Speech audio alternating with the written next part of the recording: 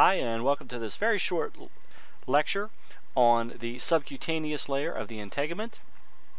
Now, first off, the subcutaneous layer is not considered part of the integument. It consists of areolar and adipose connective tissue. The areolar allows an open matrix for blood vessels to pass through in order to meet the demands of the adipose connective tissue. It is termed the subcutaneous fat layer in the areas that have the most adipose tissue. There are connective tissue fibers interwoven for support, and it aids in padding and protecting the body.